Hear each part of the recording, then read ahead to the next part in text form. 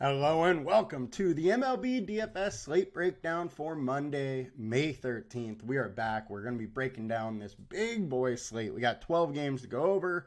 Think there's some exciting ways to go. Definitely a ton of stacks to consider today.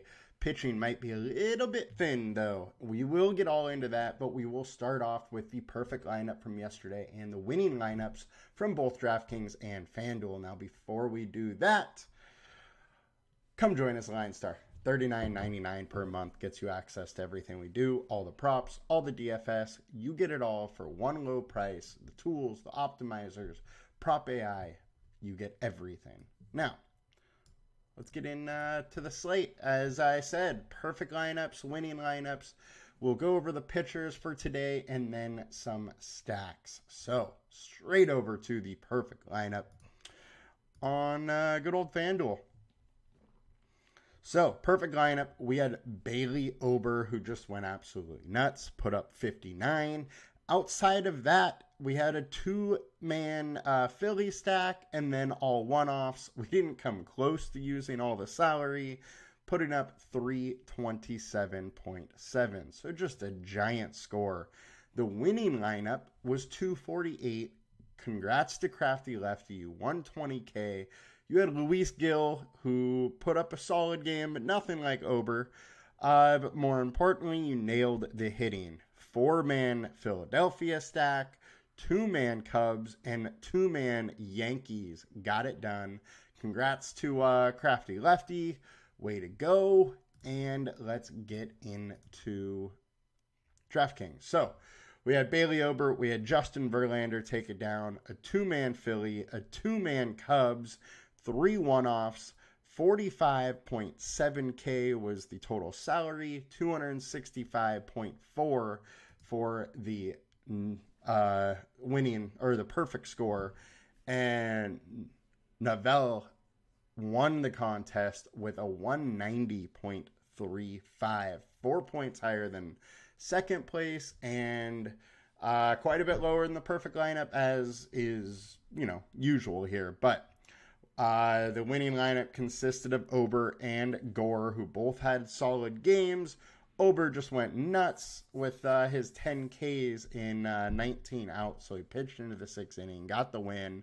And that winning lineup was a 5-man Yankees stack, 2-man Cubs with a one-off, so the 5-2-1 worked once again over on DraftKings.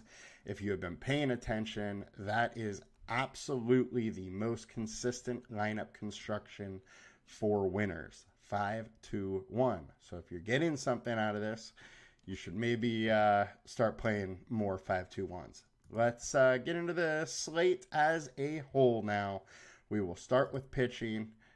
Get over to the highest owned. Highest owned, we got Brady Singer, 8.8K on DraftKings, 18% owned. I do think that while pitching is a little bit limited, I think it is going to be a little spread out. Ownership-wise, there isn't, a super massive value case. However, I do think Randy Vasquez at 6K is going under-owned on DK. So, starting off with Brady Singer, 8.8K. He is versus the Mariners. Everything on paper looks absolutely great for him in this matchup. The big thing that I need to bring to your attention here is how much worse he has been away. He is averaging 80% less fantasy points away. Now, I'm not saying this to scare you off from playing him. I actually do like him quite a bit in this spot, but I want to mention that as a reason to fade him. He is your highest owned pitcher today, so, fading him does make some sense, but there's a ton to like here. Seattle striking out 28.5 versus righties. He only has a 3.3 FIP over his last 5 starts, 3.3 ERA, almost a 25% K rate. Goes with that Seattle big-time K rate. Seattle's not getting on base very much versus righties, only a 300 WOBA. So I think there's a ton to like here. The splits definitely work in Singer's favor. But there is just that glaring 80% less fantasy point away number that is a little bit scary. All in all, I do like Singer.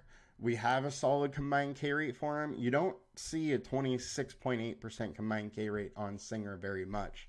So he is absolutely interesting, just a little higher owned, than I'd like. But honestly, 18% is not a number that would scare me off from playing him.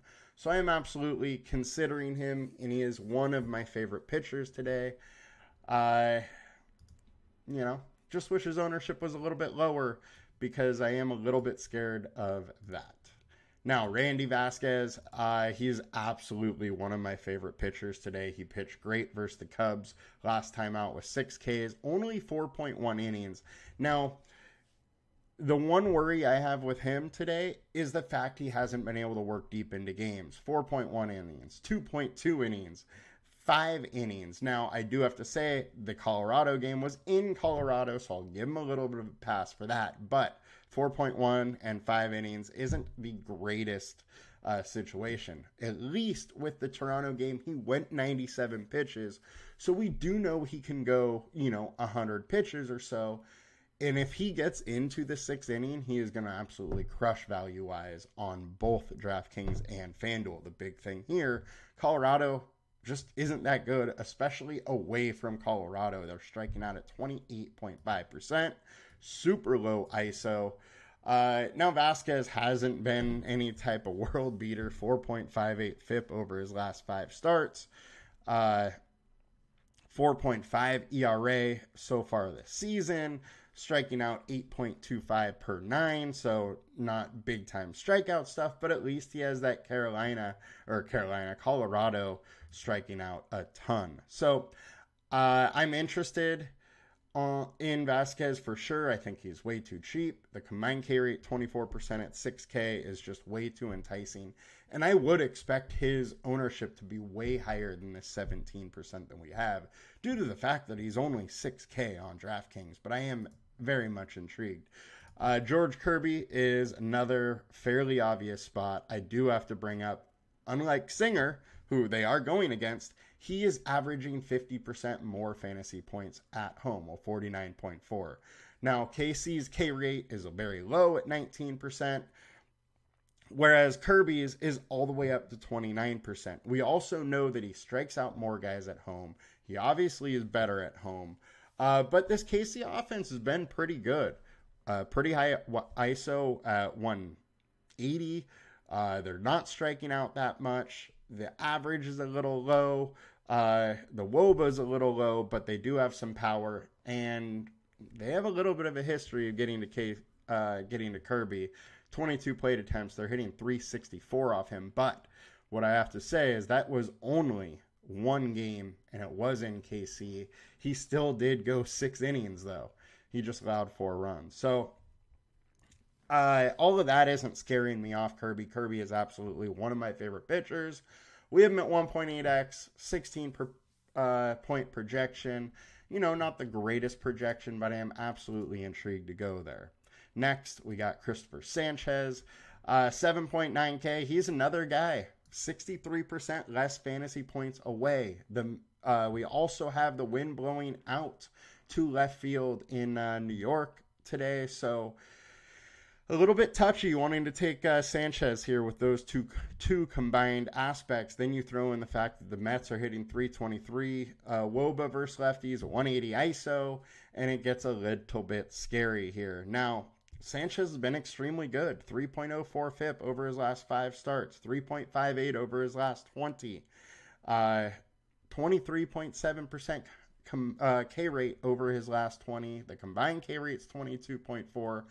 I'm definitely a little bit intrigued, but the fact is there is some hitting weather. He's worse away. It does worry me a little bit about Sanchez, and the Mets have been decent off of him, but Mets have struck out almost 27% versus Sanchez. So I could play this one either way. I don't mind taking some Mets bats, and I also don't mind having some Sanchez exposure. Next, Shakta guy has just been absolutely incredible. Now, Atlanta crushes lefties, and we're keep waiting for that game for him to fall off a little bit. And I promise you it is coming. I just don't know if this is going to be it yet. Atlanta does crush lefties. His FIP is, 1.5 points higher than his ERA. And I just don't think he can really keep his ERA down to 1.08 for the season. But he does look very good. K rate's almost 27%. StatCast data looks good. Braves do seem like they might be starting to hit a little bit. I could see this one going either way, though. However, I do have to say the combined K rate at being only 19.6 and his price being at 9.3 wants me to come off him a little bit, but I am intrigued. The way he has been pitching, I got to have a little bit, so he will be in my player pool. He is one of the better pitchers on this slate, but I'm not crazy about, using him versus ATL. Next, we got Zach Eflin. There's another spot. We got wind blowing out towards the Green Monster, left field, at 8 to 10 miles an hour or so. Boston striking out a lot versus righties. They do hit the ball hard versus righties, though. And they have had some success versus Eflin, just not a crazy amount. Now, I'm pretty intrigued by Eflin in this spot. 3.56 FIP over his last 20, but over his last 5, it's only a 3.09. The big worry here is that his K rate over the last 5 is only 19%. At least Boston is striking out a little bit. But his K rate over the last 20 is 24%. If we can get 24% combined K rate, or a K rate today from Eflin, he looks really, really good. We have him at a 21% combined K rate right now, largely due to his short-term form, where his K rate has only been 19% over his last 5. So I am absolutely interested in Eflin. He is one of the pitchers that I will be intrigued about. That's the thing with this slate, is there's nobody that's like, we need him. That's just not the case. Randy Vasquez is likely as close, and his FIP is, mid-4s. Colin Ray versus Pittsburgh. I'm not going here. I think he's due for some regression. The FIP is way higher than the ERAs, and I actually don't mind these Pittsburgh bats today. They've also had some success versus him, and he hasn't been great. Ronaldo Lopez, guy has been pitching insane. It's another guy, though, where his FIP is, 150 higher than his ERA, actually more like 170 higher. So I do think he is due for some regression. Both pitchers in this game are due for some regression. He does have some StatCast data that is a little scary. 40% fly balls, 32% hard contact. Don't love seeing that, but at least his K rate, combined K rate, is up to 23.8%. I don't love going to Lopez in this spot, but I don't mind it due to the fact that Cubs 303 WOBA and the splits in the short term haven't been great. Now, there's only a 353 ISO too, which isn't a terrible number, but it is above average, but it is, pretty close to average. I don't like taking Lopez. Don't really love the Cub stacks either, but both are somewhat in play. Spencer Arrigetti's likely or isn't in the best spot. Don't mind Oakland stack. Sean Manaea. This is the big thing I want to bring up about Manaea. 35 plate attempts, 484 average versus Philly with 5 home runs, 677 ISO. That is some very, very scary BVP data. Now, do have to say that it's only 35 plate attempts, so a lot can change. And he has been a decent pitcher, 4.18 FIP over the last 5, 3.85 over the last 20. But his strikeout rate has fallen off a cliff lately. And if he's not missing bats in Philly or versus Philly with the winds blowing out, it could be a bit scary for him. I think those Philly bats are fairly interesting.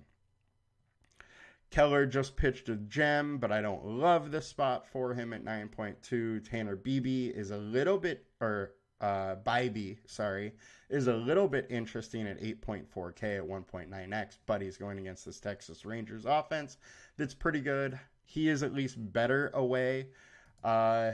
Texas also is better at home, though. So it's a little bit of a give and a take there.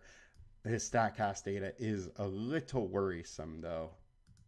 So I don't love it. And Jordan Montgomery, I think it's only a matter of time till he's in a real nice spot. And that 7.5K salary is enticing. He's now, pitched 4 games in the big leagues after missing spring training. I think he's starting to round into form. Now, Cincinnati hits lefties hard, but at least they strike out at 23%.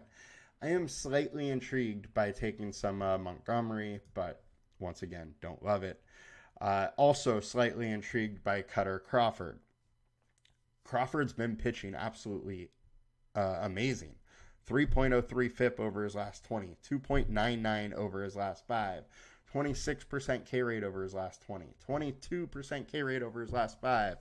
Now, the StatCast data is very scary. 49% fly balls, 9 barrel balls, but at least he's limiting hard contact. The big worry for me is how much worse he's been at home. 50% less fantasy points at home. I do kind of like this matchup, though, for Cutter Crawford. So I'm definitely intrigued at very low ownership and just hoping he does have, one of those good performances at home, which he totally can. He is only 8.6K. Tampa hasn't been that great of an offense, so I'm intrigued. Definitely not going all in, but 2x value with low ownership is intriguing. Lastly, I know there's probably going to be talk of Gavin Stone here, but I do have to bring up this aspect. His FIP, 4.32 over his last 5 starts, is 2.2 points higher than his ERA. There is going to be some regression. Now, this Giants team has been pretty bad hitting the ball lately. 2.94 WOBA, 130 ISO. I don't love this Giants offense, but I do think some regression is coming to Stone with his low K rate. I just can't get there when he is at 8.1K. I know people are going to talk about him, so I wanted to bring that aspect up. Now, let's do a quick FanDuel rundown before we get into some stacks. So pitchers, highest owned pitcher, Brady Singer, 9.3K. Look, him and Kirby are likely 2 of my favorite pitchers on this slate. Probably going to have a decent amount of both of them. Shota looks fine. 10K versus the Braves, though, has me a little worried. Next, we got Sean Manaea. I don't love the spot versus Philly. I actually like the Philly offense quite a bit. Randy Vasquez, 7K. I'm going to probably have a lot of Vasquez. I think that he's going too low owned, and I'm pretty intrigued by the profile in this matchup. The one thing I got to bring up again, especially with it being on FanDuel, is he hasn't worked into the 6th inning, and he's only been into he only finished the 5th inning once, and we need that to happen to at least get the win. That win and that quality start bonus is big, but his strikeout line for today is at least at 5.5. So if he's able to get 5-6 strikeouts, get the win at only 7K, he's a little bit interesting if you want to pay up for some bats. I'm a little bit intrigued by Vasquez for sure, as I am with Eflin and Cutter Crawford as other kind of low-owned pivots. Everybody else below here, the ones I talked about on DraftKings, I'm still interested here. A little interest on Sanchez. We didn't talk about Graham Ashcroft, but slightly, interested to go this way. He is better away, 28% more fantasy points. Arizona's ISO's low, their WOBA's low. He has a 3.8 FIP, so he's been pitching decent. The only worry here is just his K rate just isn't that high, and so I do worry about his upside a bit. And let's get into the stacks. Let's get into the fun part.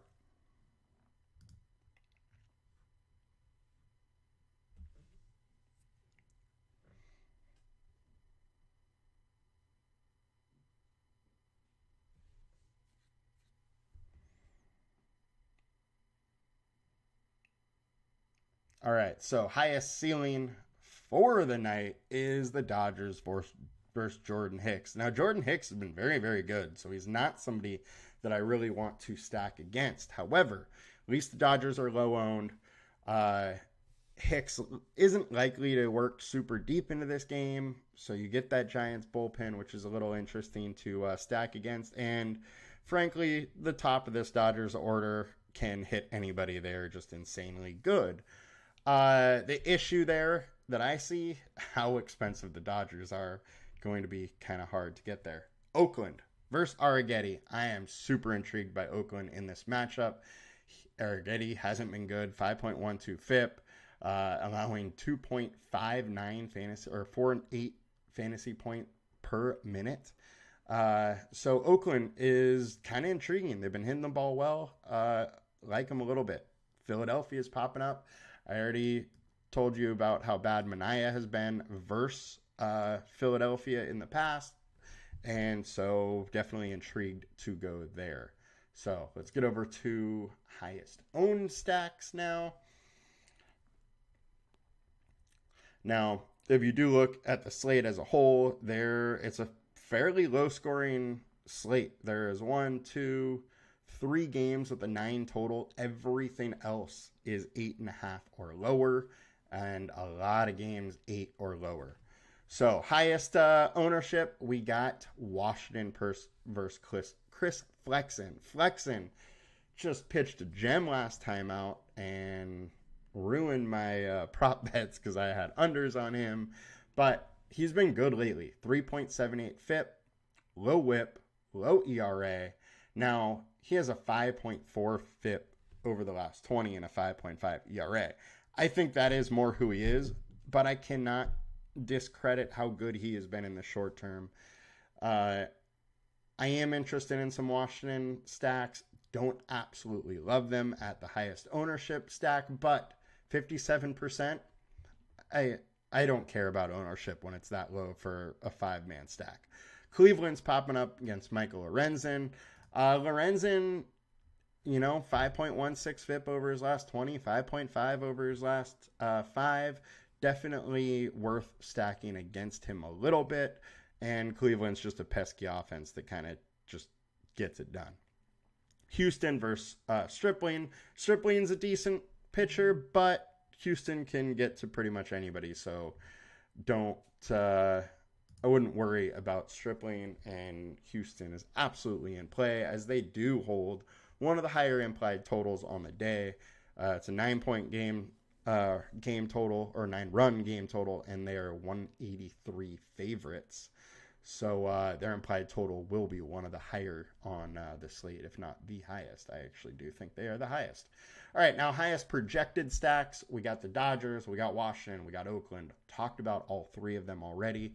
Definitely intrigued with all of them. Highest value stack. I gotta believe Washington's going to pop up here, as is Oakland.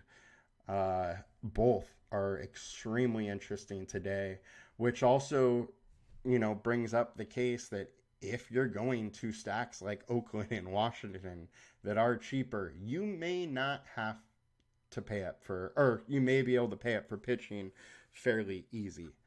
Oakland all over the highest value, as Washington is as well. So those are absolutely the favorite value stacks for today. I think the White Sox should actually pop up a little bit there as well. And ceiling we actually already covered. So let's get over to FIP. Highest FIP of the day. Did I click it?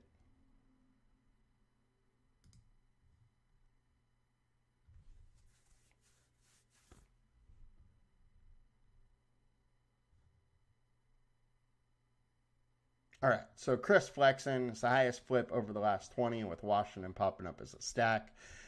Makes some sense to want to go there, but I do have to bring up that 3.78 FIP again over the last 5. Let's check the highest FIP with Shot as the lowest FIP. Now let's check the highest FIP over the last 5 as well, just to get a little bit more of a rounded view, and that is Dakota Hudson versus the Padres. Padres been swinging it decently. They just came off of beating the Dodgers in 2 of 3. I don't mind taking some Padres for sure. I do have to bring up that Kim did leave the game injured yesterday, so hopefully he is able to come back. He only had 1 at bat left the game. Hopefully he's good to go. We definitely are waiting for more info there. But all in all, I am intrigued with the Padres. Up. And this is one other thing right here. We'll go back to pitching because it does look like Yamamoto is probably starting for the Dodgers. And coming into today, I thought that was what was happening, but I saw multiple places with Stone, so I just ran with Stone. So we'll head back to pitching to talk about Yamamoto real quick. But highest implied run total, we got Houston, we got Boston, we got Cleveland, Tampa Bay, Texas, Padres, and Washington. Now, we didn't talk about Tampa Bay. We didn't talk about Boston. Both of them are a little bit intriguing, but both have good pitching matchups. The big thing here is the wind's blowing out in Fenway, and when that happens, there's usually a little bit more runs. So I think they're definitely both interesting. Texas is going against Tanner Bybee, who is good, but he can absolutely get hit. All of those stacks are in play. Angels versus Liberators, kind of interesting for me. Liberators' FIP has been way low, so he's been pitching fairly good, but he has a high average exit velocity and hard contact rate, so intrigued there. Cleveland has going up against a decent amount of hard contact too, and Texas bullpen isn't great there. So those are definitely intriguing. Let's get over to Yamamoto real quick so we can just go over him. Dodgers are big time favorites in San Francisco, which is a hitter-friendly park, so it is definitely interesting. Yamamoto is coming in at one of the higher values, 2.2x, 23% or 23-point projection, which tops the projections by quite a bit. We only have him at 11% owned at this standpoint, but I gotta say I'm very, very intrigued by Yamamoto. He's been pitching well. However, over the last 5, his FIP is almost 1.4 points higher than his ERA. So he is another guy that is, likely due some regression here. But all in all, this Giants offense isn't very good. I would not expect the regression to come here. I love the 27.8% K rate. Giants strike out a lot. I'm definitely going to be intrigued by Yamamoto. So him, Kirby, Singer, Vasquez, Eflin, Crawford, all are pretty interesting to me. I'm probably not going to have much of Shota or Sanchez, but both of them will be in my player pool. If I get some of them, that's fine. All right, guys, that'll do it for today. I will see you later. Good luck. Let's win some money, and let's make the most of this baseball season. Peace.